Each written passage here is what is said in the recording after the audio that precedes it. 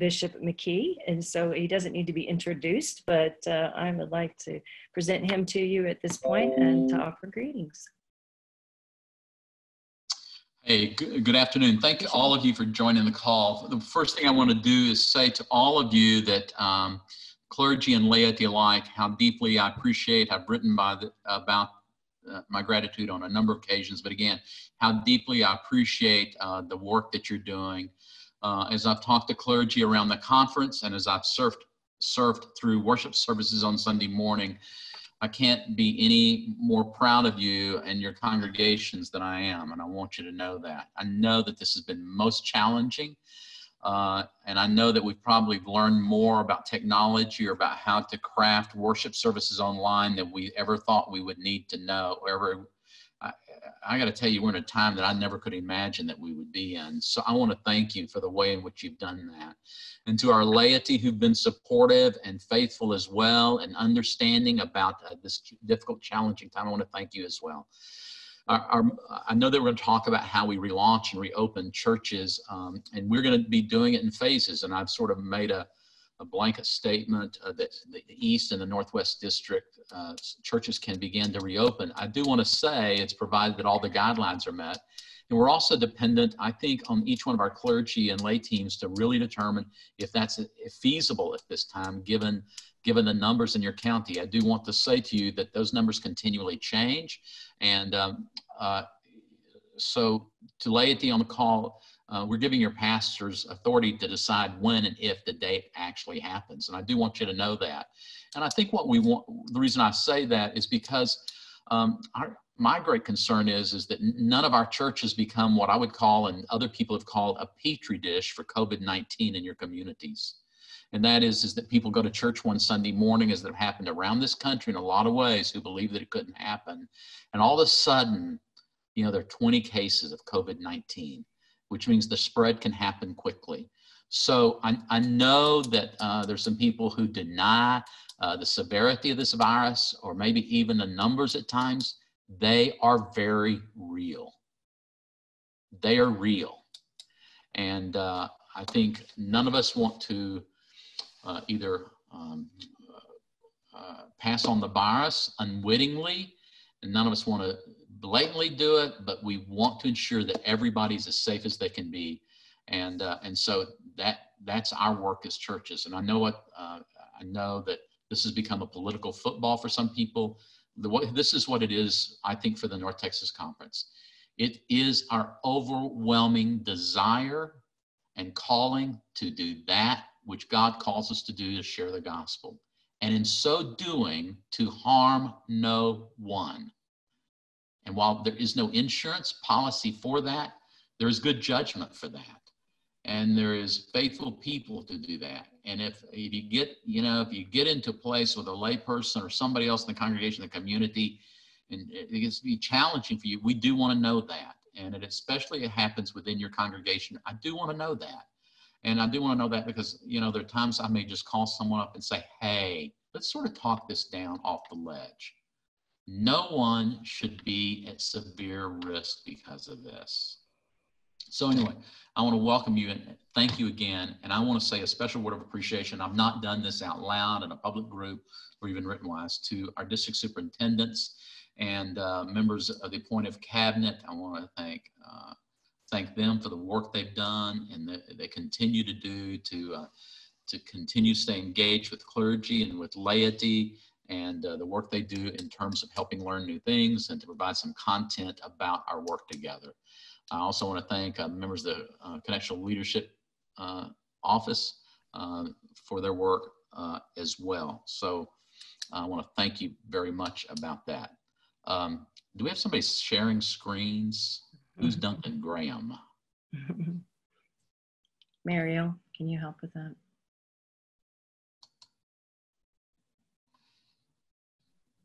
I can't see anything. Okay, there we are. Anyway, so welcome and thank you for being here and for the work you do. I'm gonna allow the folks, our leadership, to walk us through this and to be helpful, and they can answer a lot of questions, provide a lot of information. And I want to tell you, this is not something at which this is an environment that changes daily.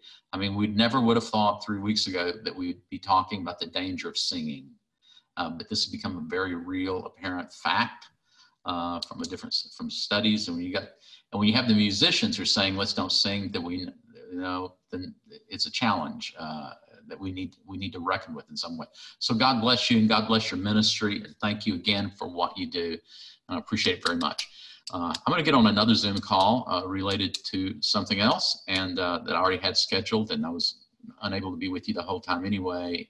But I know you're in very, very good hands. So Cammy, it's to you. God bless all of you. Bye-bye. Thank you. So appreciate you all being on this call. And I just want to go over what our plan is for the day so that you can, our time together, so you can know what to look forward to. We are going to be spending some time discussing pastoral leadership and what it means to be a pastoral leader. And that is both for the clergy and lay people who lead the churches. So I'm going to invite you to just consider what biblical or scriptural direction leads you in the work you do in faith. So I want you guys to think about that. Secondly, we're going to be identifying the contextual challenges and realities that that we are all facing, and what that looks like in your own communities, and how it is that you will be responding to the needs in your communities. Thirdly, I'd like us to step through a template that we have taken from somebody else's good work, and that's Jeff Powell's good work. And I just want to go back to say we did invite persons who are in the small to medium-sized churches to be on this call today. If your church is large, you can put it into a context, but our focus today is going to be on the small and medium-sized church. And he's done a great job in Archer City in thinking through how to, go through and make a plan for his church. Then I'm going to also show you all the state regulations and the guidelines, just so you know where to find them, or you can download them so you can have them at your ready. And then we're going to put you all in groups to be able to have conversations with group leaders that are either your DS or center directors, in order to engage in a fuller conversation so that you can have shared wisdom and go through the process of what it looks like to, when you get to a point of reopening, to make a plan ahead of time. So that's the part that's going to be most of your time. And then lastly, I've invited our leaders, our district superintendents, and our center directors to pray for you, and for you to pray for one another, so that we can, as we walk together in faith, continue to be those who uphold one another and spiritually. So that's our plan for today. And I just want to continue to thank you for your presence here and in our time. So let me begin by setting the table a little bit with some theology and give you a little background. When all of the residents, the pastors who come through our conference enter into a residency program, we ask them to do integration work. We ask them to take their theology and put it into their practice of ministry. And so one of the things I want to share with you today is you think about who you are as the people of God that are leading the church. We are different than say opening up an office building. We are not managers particularly of facilities, although that's part of our purview.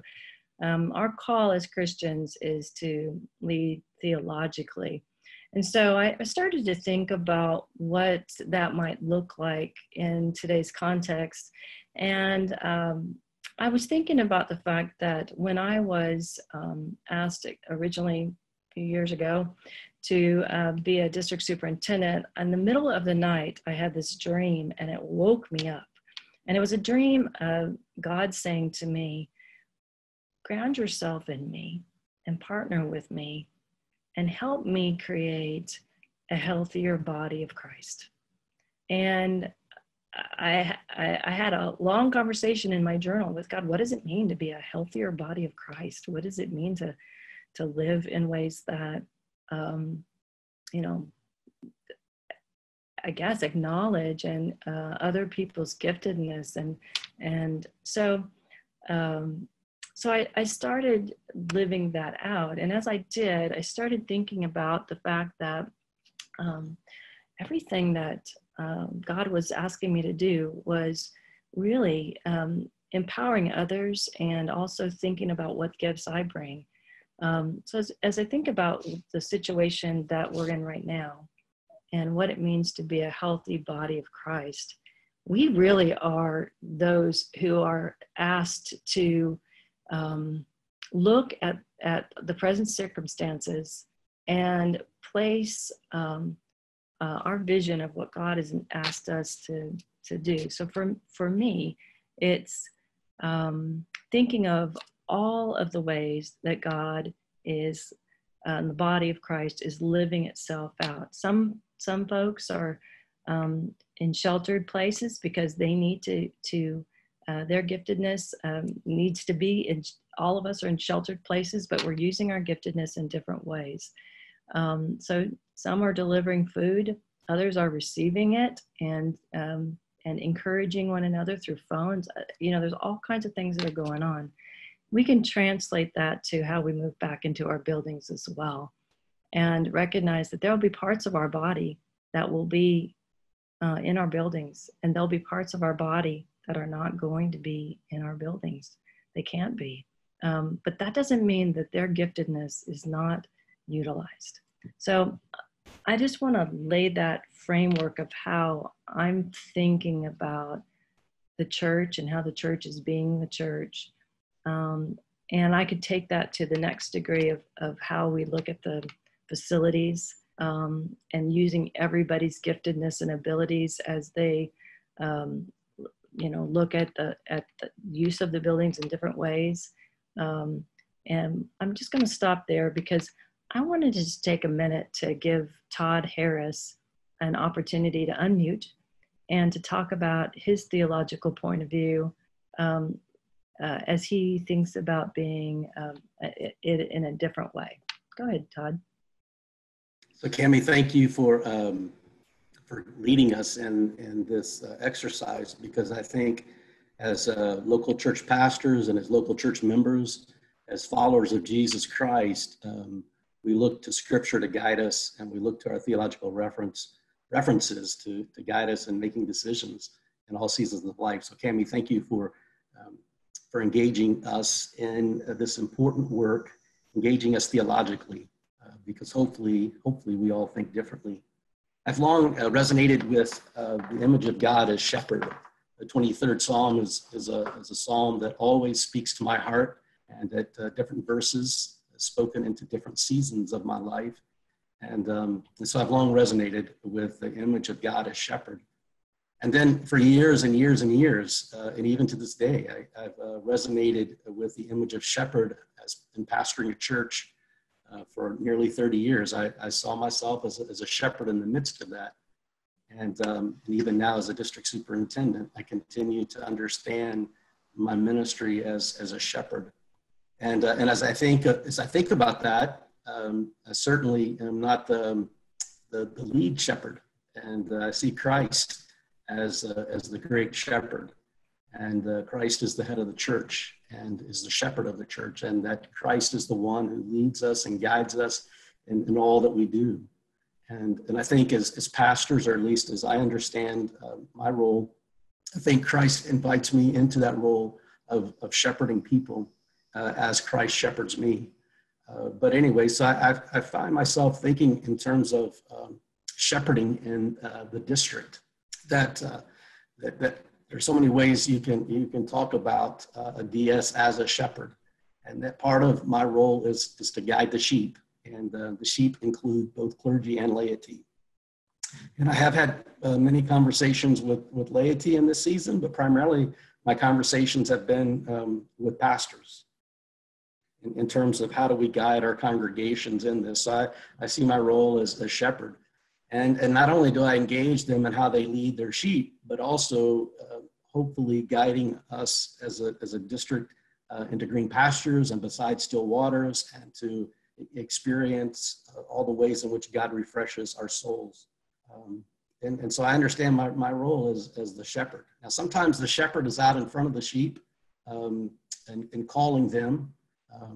When I used to have cows when I was in high school, I'd go out into the pasture and I'd call the cows, and they'd come to my truck and eat, and off the back of my truck. And so there are times when I call the sheep as a district superintendent, and I do that through a variety of ways, and I've come to do that through Zoom as one of the ways, and hopefully offering times to engage with one another and to eat and to be refreshed, at least spiritually.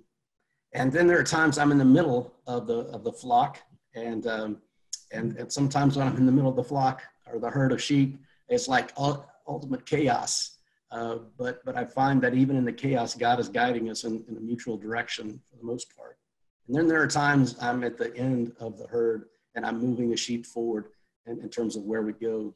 And I felt that way in a local church as the shepherd, and seeing myself in all those different places.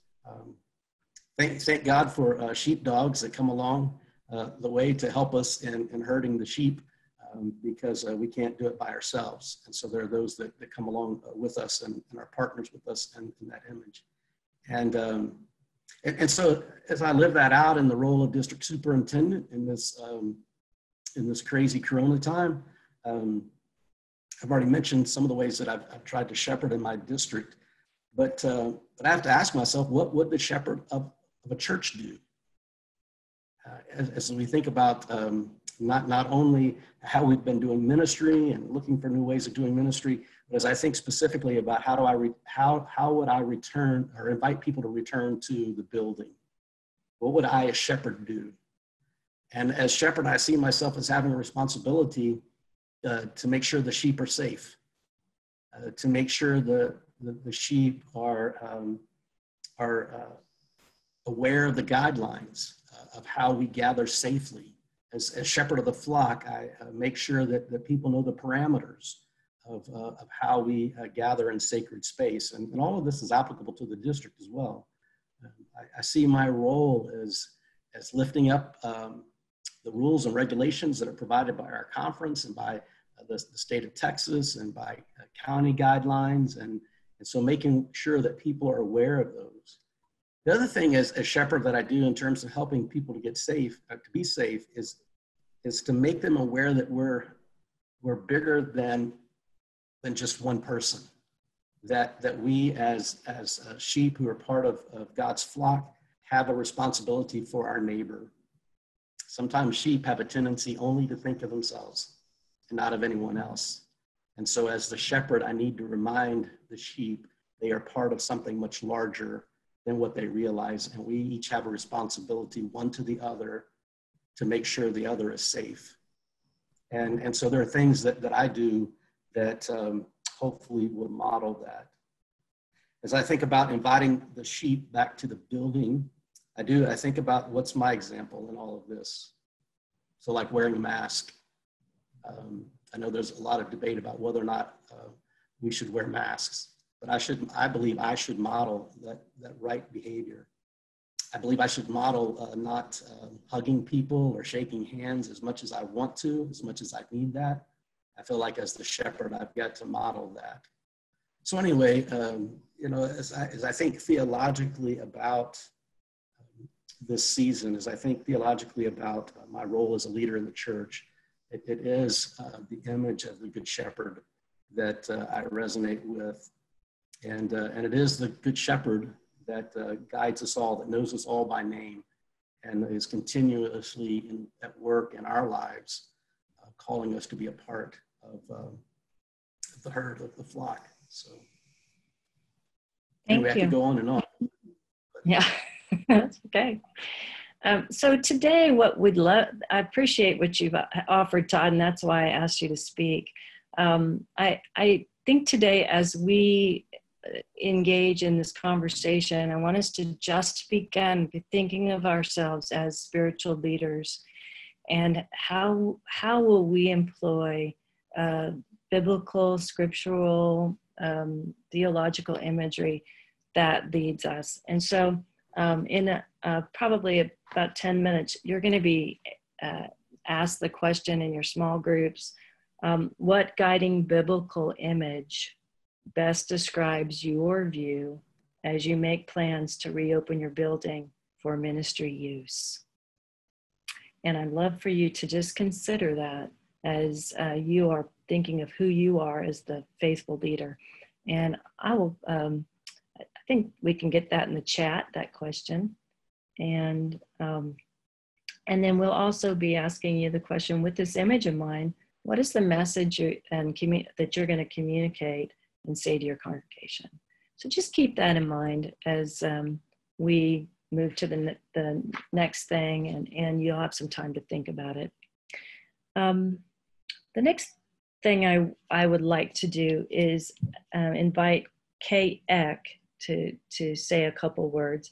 Now, Kay is not from a medium or small church, but she is from Lovers Lane United Methodist Church. She is a great resource, and their church is divided into smaller congregations that all meet within the church. And they recently had a survey.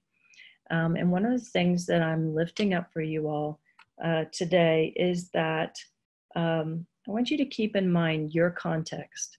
They took their context and they decided to do a questionnaire survey to find out how their people are feeling right now and their responses to the church. So, Kay, if you just come up and offer your insights from that, appreciate it. Thanks for being with us today. Sure. Reverend Kay Eck.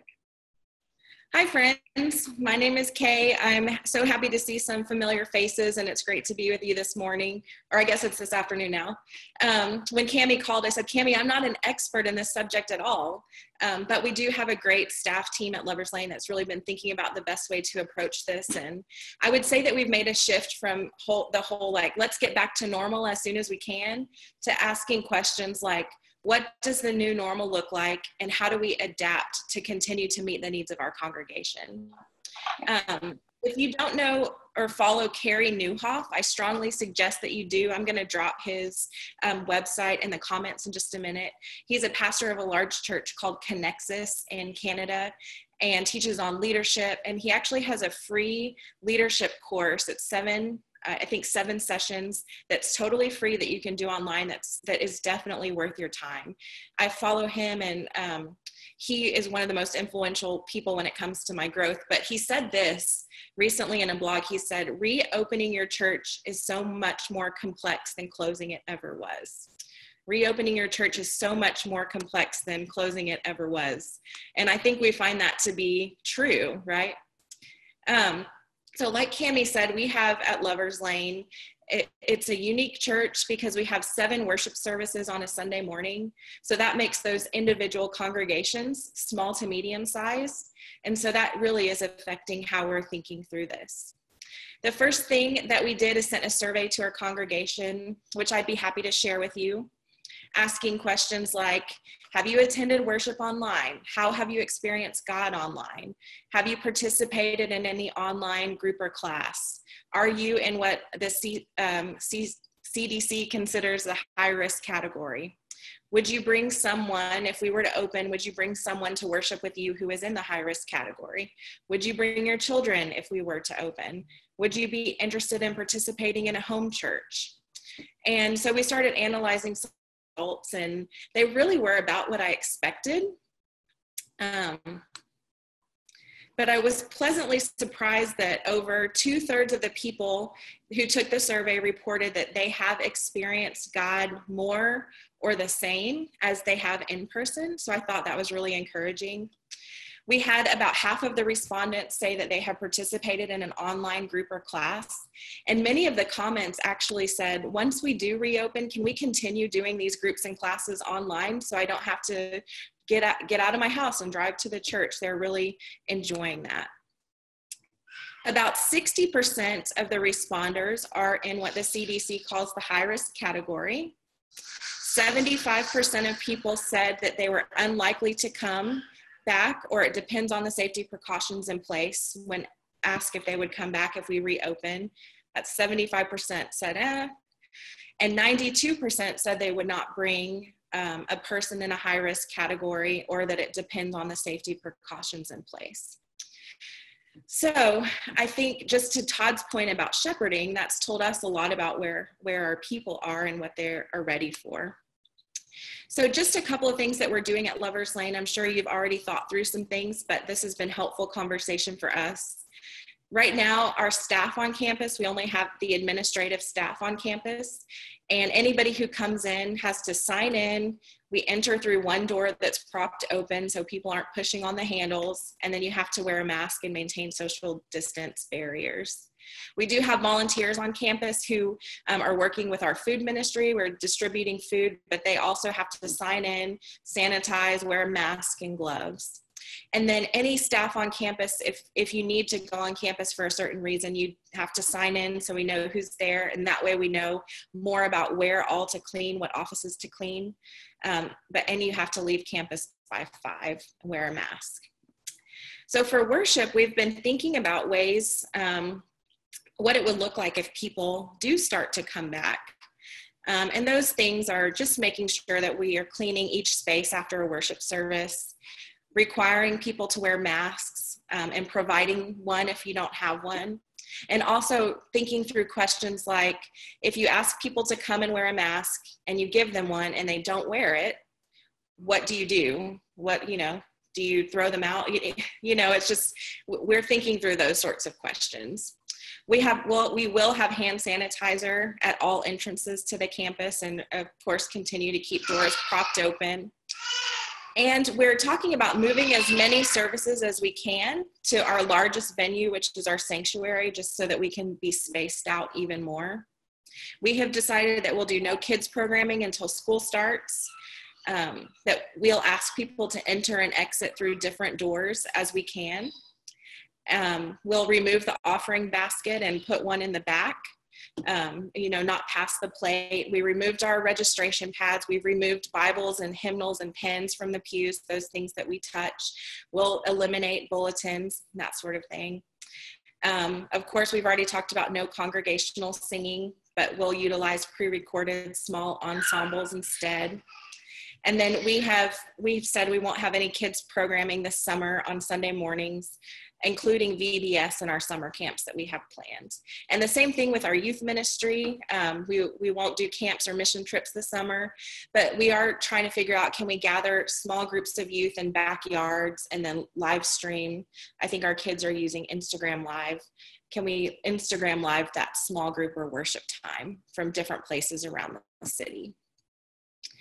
But with all of that said, we've been talking about how do we switch our thinking to address this new normal and not just trying to go back to the way that things were. So we think we'll see a move toward online. So we want to keep planning worship with that in mind. I think if we were just to open the doors of the church and say, hey, come on back, that we'll see a small percentage of people who actually are ready to come back. And so we want to continue focusing on a great online worship experience. So what is it like to create worship where we continue to address our online viewers as well as the people in the room? I think I've heard it said, like, before COVID happened, many of us were doing Facebook Live, or we were live streaming, and we let the online viewer look over our shoulder into what was happening in the room. And since COVID, we have started streaming online, and we, as people come back, can we let them look over our shoulder into our live broadcast and continue to focus on meeting the needs of the people who are online. So one resource I want to share with you that might be helpful if you are trying to use Facebook Live, if you don't have a tech team, you can set up Facebook Live and hit record, but there's a resource that's also free. It's called StreamYard, and it allows you to put words and pictures on the screen, like on the lower thirds.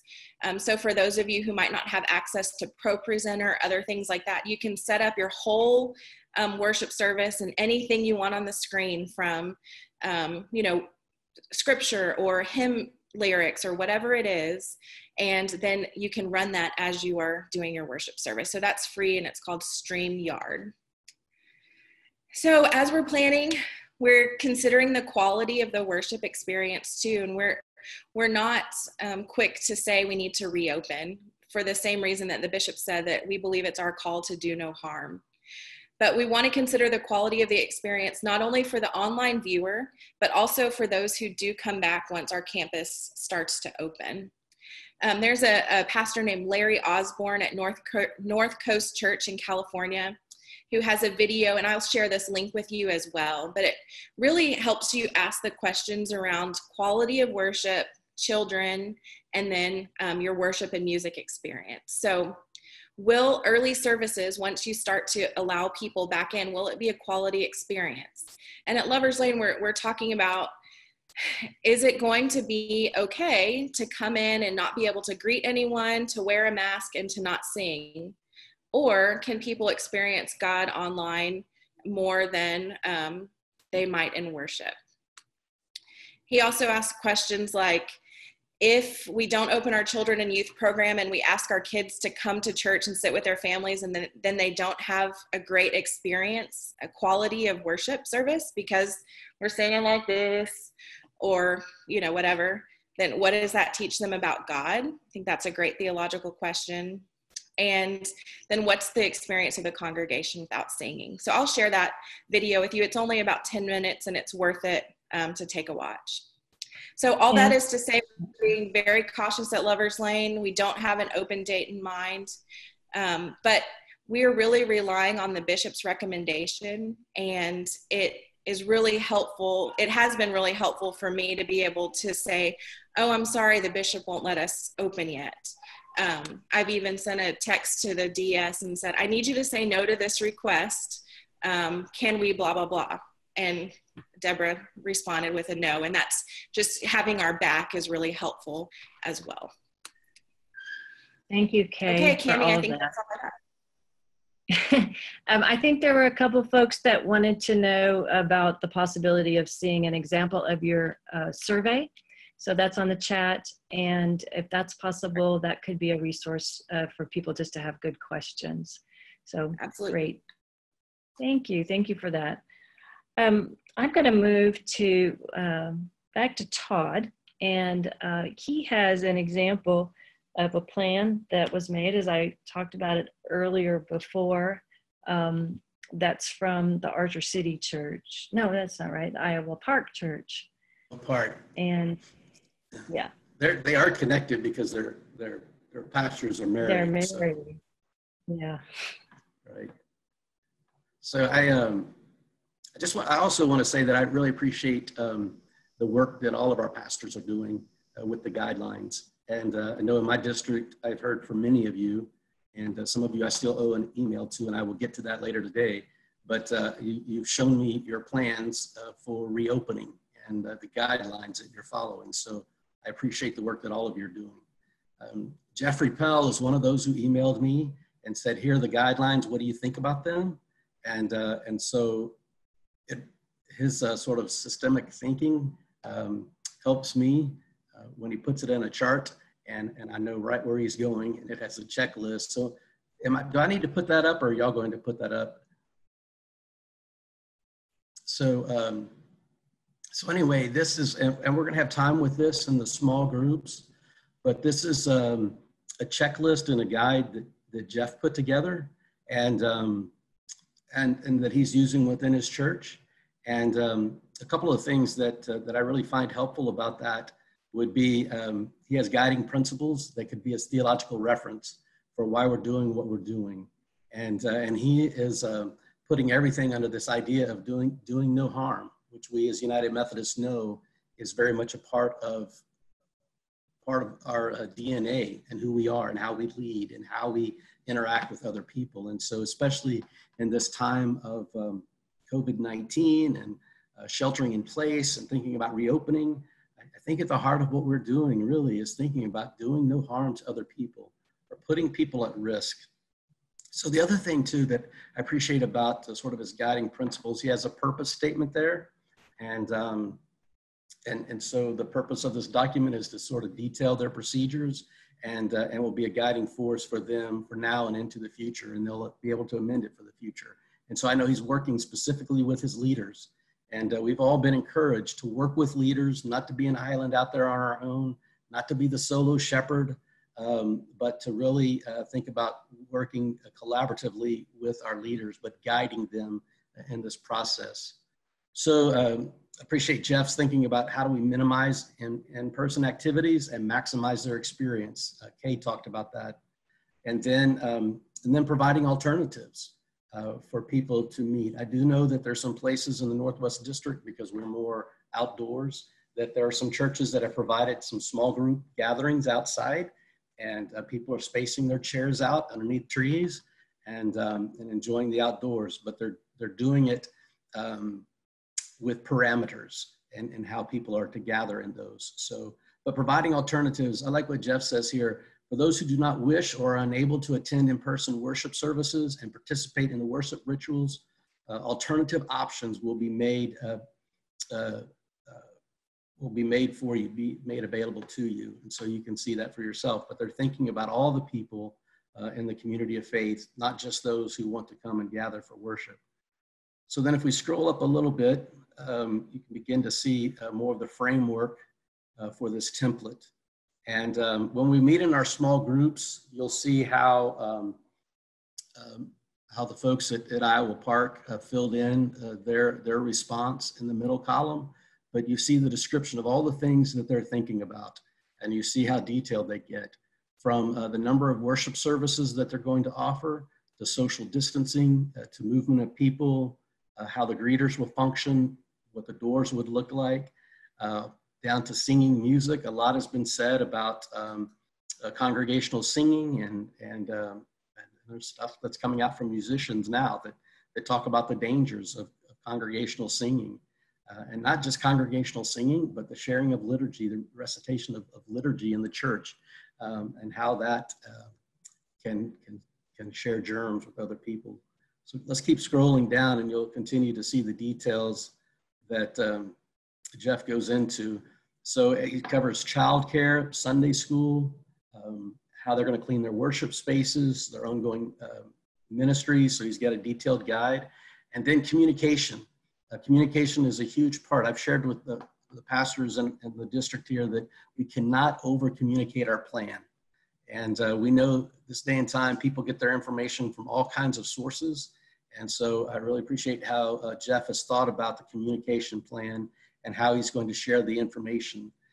And he's gone into great detail, from everything from the pulpit to the church sign out front and to word of mouth, helping people to sort of script the narrative about how the church is taking precautions. So anyway, this is a template, and this template will be made available to you. And like I said, when we get into our small groups, you'll see the detailed plan that Iowa Park is using. And then you even see how the document, even put a place for me to sign on there. So you see how this document is fleshed out and how it can be utilized. And then in the columns to the right, there's spaces there for you to check off, put a date in, ongoing kinds of things. So really all of this is ongoing, but anyway, but there's a great template, and I appreciate the work that Jeff is doing, but I also appreciate the work that all the pastors are doing to adhere to the guidelines laid out by the North Texas Conference and by the state of Texas. Thank you. Thank you. And thanks to Jeff Pell for his leadership. I want us to see two documents. Then I'm going to invite us to go into breakout rooms and have about 45 minutes of conversation. What I'd like to have up is a checklist for churches and houses of worship. This is the document that we put out with the bishop's letter last week. And so just wanted to just remind you that this is the Health and Human Services has sent this to us. And this is, we are to follow the regulations. So please follow what this document says. It's part of what we walk with the law. And then also, I guess, no, I want you guys, there's 3 pages of it. So go ahead and scroll down just so you guys know what's on here. There we go. And you can just follow all the things that they are saying for places of worship. You can keep on scrolling. And that is on our website, and it'll also be on the chat, and you can download that. And the second is something that we've put together that's a little bit more for our local use as we think about who we are as a church. And these are just the guidelines for returning to your local church sites. And I want you guys to know that when we talked about pulling this all together, that as a cabinet, we realized that that you as a church, the lay people, the pastors, all have agency to be able to think through all the different ways to look through the worship setting and look at the ways the building is used. But we just wanted to be able to prompt you with questions for you to go through and consider how you're going to respond given your context. When we stand at the more of a balcony perspective, we have so many different contexts that we are looking at. And we know that you know your context best, and we trust. We also talked about in the cabinet that we will have your back. So just make sure you ask us for assistance along the way, and we're certainly welcome. We'll welcome your phone calls and to walk alongside you as you make these decisions. So those are the 2 pieces that we've offered for you to utilize, and we will also have those in the chat sections. At this point, if Mariel is ready, are you ready, Mariel? I'm ready. Okay. She has now put, she and Kelly need to be commended because they have coordinated 152 people into breakout sessions. And if you've not ever done this before, when they ask for you to join a breakout session, just click onto it, and that'll put you with what I thought was going to be a small group, but it's going to be a larger small group of you with a district superintendent or one of the center directors, and we'll go ahead and have our own conversations about how we engage this. So thanks so much. See you all soon.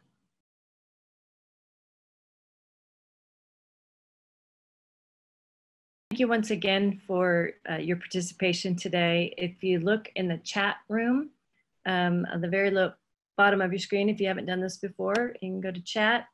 You can see there that there's all the documents. There's the North Texas Churches Places of Worship document. There's Andy's also putting in a list of recommendations from the Texas Department of Health and Human Services. There should be there's several other items on there from Lovers Lane United Methodist Church and things that she has done, as well as it looks like some work from Mike Bonham, who is a church consultant, for all of you guys to be able to use the resources that we've got here. There's also, if you go on the website, you'll also see places where you can utilize resources we've been putting up for the whole churches. And thank you for the time you spent today here. Thanks to the district superintendents for leading the groups and the center directors. I appreciate that. Kelly Carpenter, who's been helping with the chat and adding information to your resource, and particularly Mariel Betta, who spent some time trying to sort you all into rooms. So I appreciate the gifts that they brought today. Before we go, I have been asked to share that last announcement that there's going to be a lunchtime trivia. If anybody wants to just do something for fun and not just work on Zoom, you can join yet another Zoom opportunity for that's hosted by Owens Center. And according to him, there's prizes. So there you go. You'll have fun with that. You want to say anything more about that, Owen?